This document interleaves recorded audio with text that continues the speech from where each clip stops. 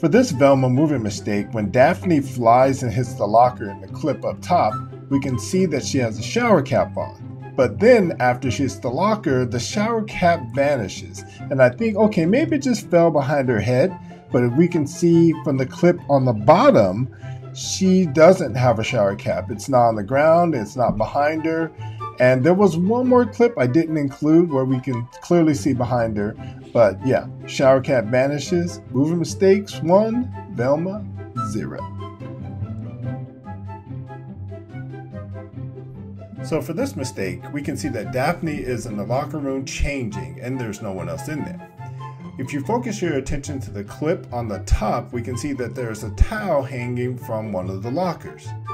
But in the clip on the bottom, we can see that the towel is now missing. Where the towel went, I really don't know. Your guess is as good as mine, but seems like animators didn't feel like we should put the towel back in the scene. For this mistake, this part of the show is every boy's dream. But we'll focus our attention to the clip on the top, and we can see that the girls behind Daphne are kind of huddled together. But if we focus our attention to them now in the clip on the bottom, we can see that they are now separate. Two of the girls are hugging each other. Like the clip on the top, we can see that the black girl, the really dark one, she's in the very back. But when the camera switches angles, she is now hugging the blonde girl out of nowhere. And what's also kind of odd is that the blonde girl up top, she has brunette hair, but in the clip on the bottom, her hair is blonde. For this Velma mistake, we can see that she's in the kitchen / dining room area with her father. Focus your attention to the clip on the top, the microwave. There is nothing on top of the microwave, but when the camera switches angles back and forth, and Velma's bending down, and we can now see that there's like a Mexican food container or Chinese food container on top of the microwave where there wasn't one there before. Although the show did not get good reviews, I actually kind of enjoy it. There's some things I don't agree with it, but it's not a bad show. Not a bad show. So for this Velma goof, Velma's stepmom takes a seat at the dinner table or dining room table, whatever you want to call it. And you notice that she puts her phone down on top of the doily.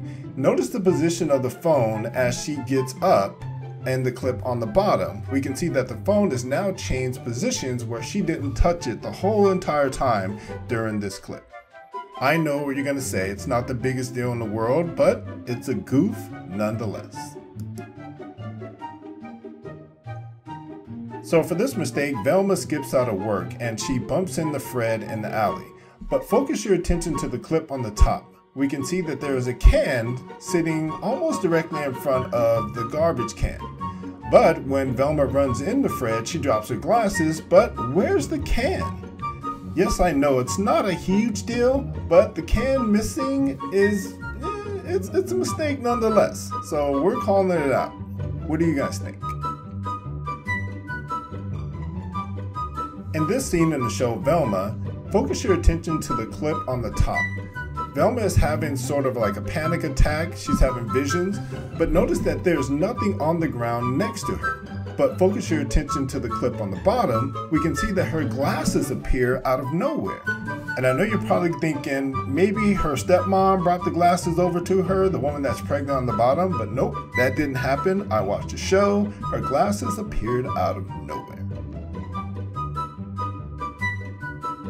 In this scene, Fred gets shot in the leg by detectives because they think he's trying to kill Velma.